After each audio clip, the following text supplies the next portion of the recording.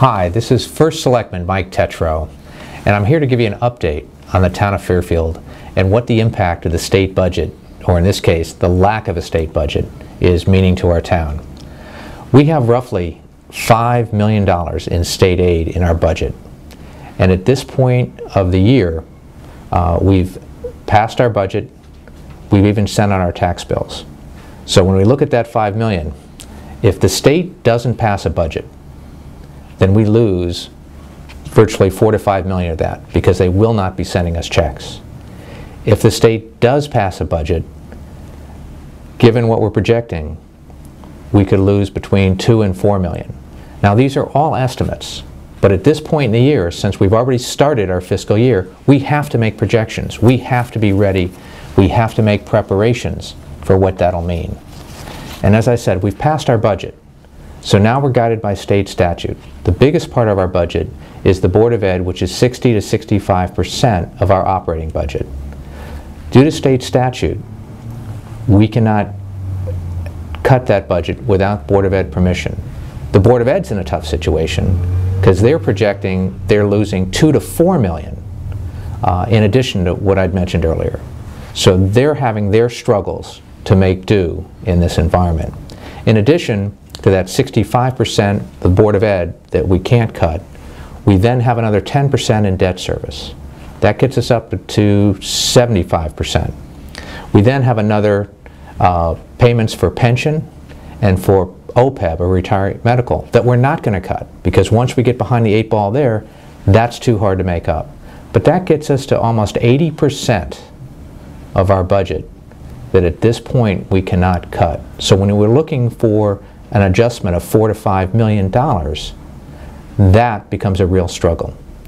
Now we're looking at $4 to $5 million. If we don't get that, we have roughly, starting September 1st, 10 months left in our fiscal year.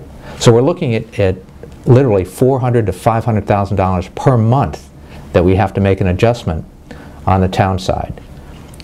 We have 20% of our budget to make that adjustment with. Now that 20% includes our funding for police, fire, public works, the library, parks and rec, and a host of other departments. So it's going to be a real challenge in terms of going back and looking, where do we do that? How do we get that money out?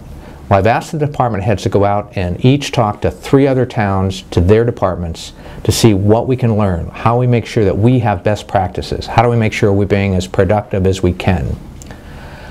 I'll be sitting down with them over the next month to look at those recommendations, plus looking at legally what we're required to provide in each department so we can see what adjustments are possible.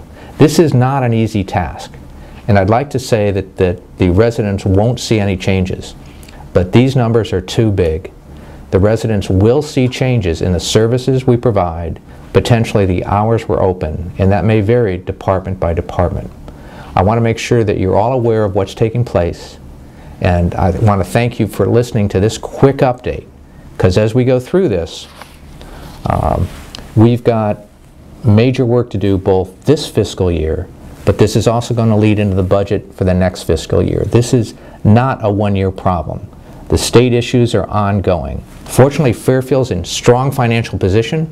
We just got our AAA rating renewed, and we're in better shape than most towns to deal with this. But there will be service level adjustments. Stay tuned for updates on an ongoing basis. We'll keep you aware to make sure that you can see what's coming. I want to thank you for listening, and thank you for your help and patience as we go through this.